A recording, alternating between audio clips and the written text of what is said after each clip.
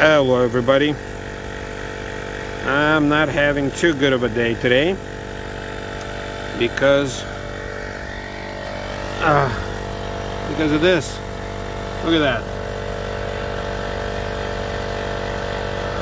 Nope. Alright.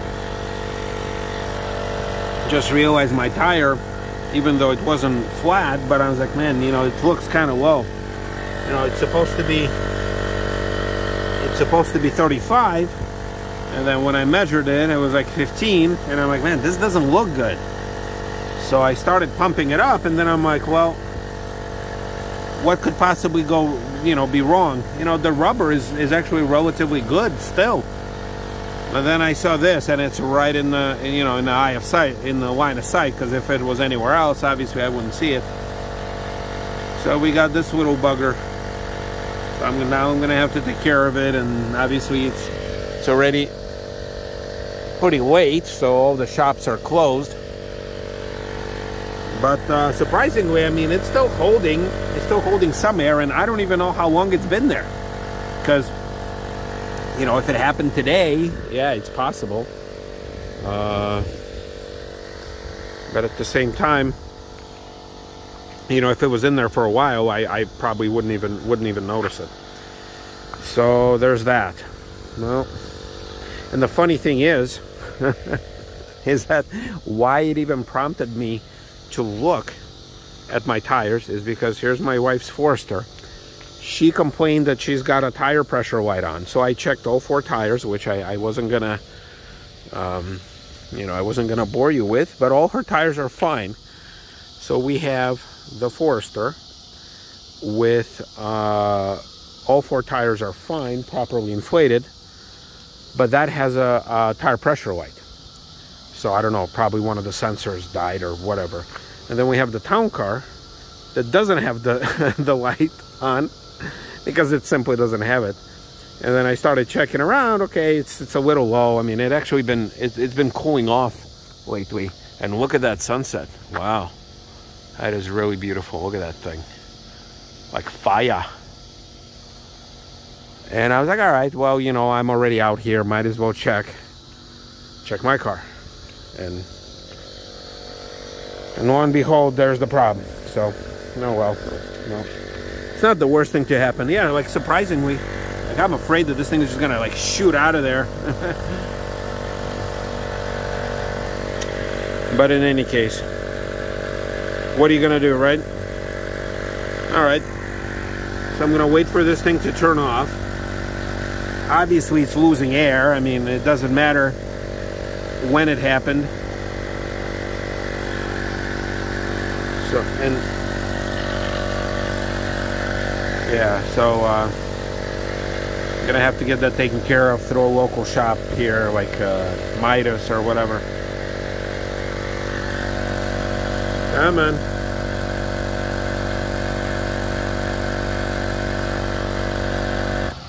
All right, there we go.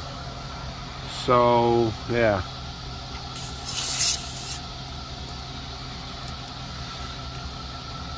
You know, these little compressors, I mean, they're pretty cheap, but they are really nifty. Oh yeah. See, I'm using my my power port right there. My power point. Yep. All right, let's just double check just for the shits and giggles. Let's see.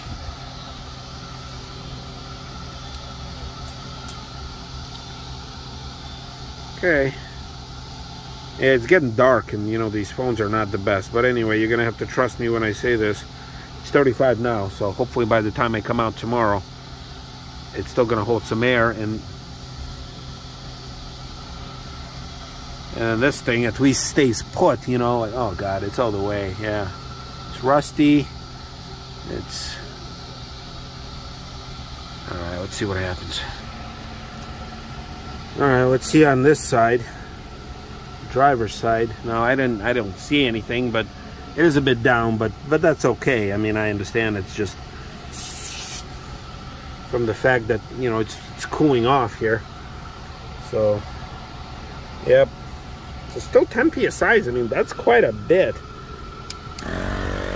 So now I'm Now I'm being I'm suspicious that maybe there's something stuck in this one too. I don't know. All right, let's see. Sort of a little bubbling here happening from my quarter panel repair. Actually, in this light, it doesn't even look like it's two different colors. You know, looks nice and uniform. So, yep.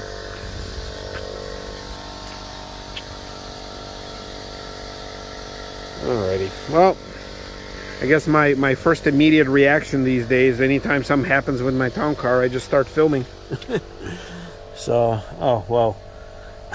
I always found it hilarious. These ginormous symbols. Why is that car symbol the one with the open door? First of all, I only have one door open, you know.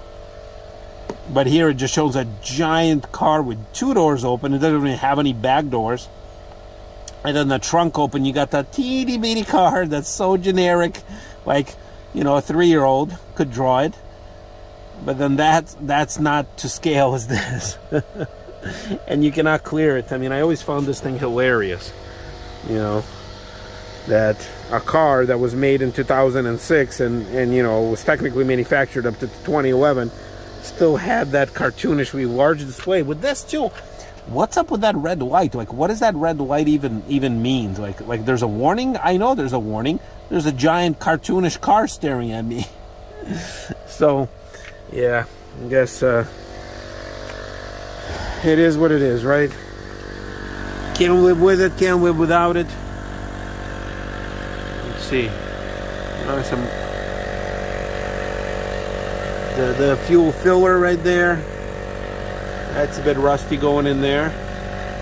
So, all right, well guys, I just thought I would share this with you, that, you know, I mean, it's good that I caught it in the evening, so tomorrow morning hopefully I'll get out a little too early just to confirm that my tire's not flat.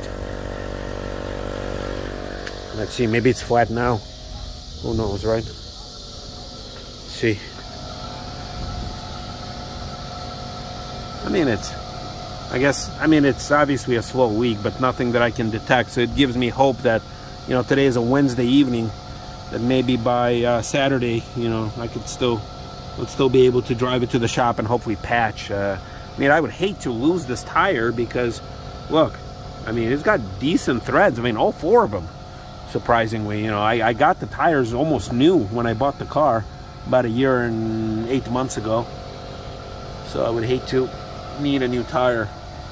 But, and when these are Michelin's too, so, well, hopefully that they'll be able to patch this because it's right up here, you know, it's not in the sidewall or anywhere else. Hopefully it's the only thing, but alrighty. We'll see you next time.